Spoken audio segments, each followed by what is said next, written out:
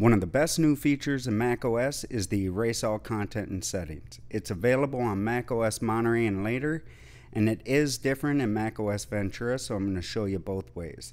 It's available on Apple T2 Security Chip Intel Macs as well as Apple Silicon Macs. To check your Mac, go up to the Apple menu and About This Mac and look at your specs right there to see if it'll work. In macOS Monterey, we're going to open up System Preferences and go up to the System Preferences menu down to Erase All Content and Settings. In Ventura, we're going to go through the whole process. So open up System Settings, click on General, and then you're going to click on Transfer or Reset. Select the Erase All Content and Settings button, enter in an admin password to unlock. This will sign you out of your Apple ID.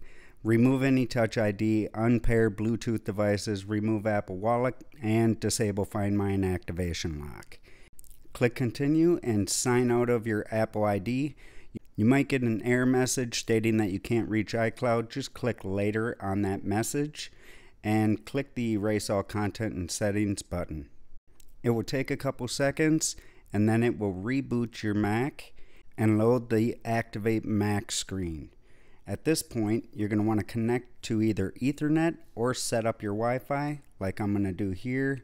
I'm going to enter in my password and connect it to my Wi-Fi so it can actually activate the Mac. At this point, it's going to take a couple seconds and you're going to get a restart in 1 minute. I'm just going to go down to click Restart. Once the Mac restarts, it's going to come up to the Hello screen. And at this point, if you're going to sell the Mac, you can just power it down at this point or log in and create a new account. A cool new feature in macOS Ventura is Stage Manager, so go check out this video here. Let me know in the comments what your favorite feature is in macOS.